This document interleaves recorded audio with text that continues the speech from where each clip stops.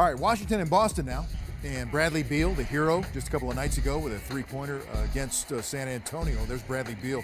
No three. He's going to take it right to the rack. 24 in the game. Isaiah Thomas, Mike, the Boston again shaking up their lineup. Thomas was a starter, as was Sullinger. Yeah, 3 new guys in the starting lineup, and all 3 were very productive tonight. And Boston came out of the gate strong, jumped on them in the first half. Yeah, look at that, G. Thomas getting his offense on.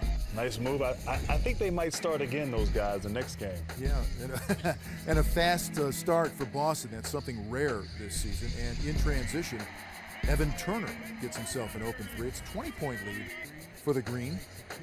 Terry Rozier with a miss, but Kelly Olynyk taps it back out to him, and that's his first career basket as a pro for the number 16 pick. Well, here's Jay Crowder. Passes out to Kelly Olynyk.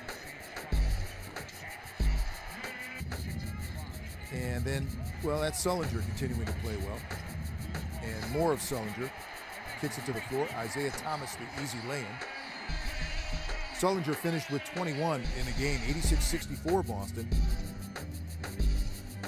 And Kelly Olynyk up top, straight on three. Had 19 in the game. This was a Boston night.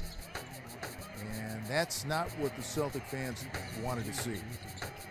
As Crowder hitting legs with Oubre and had to leave with a left leg injury.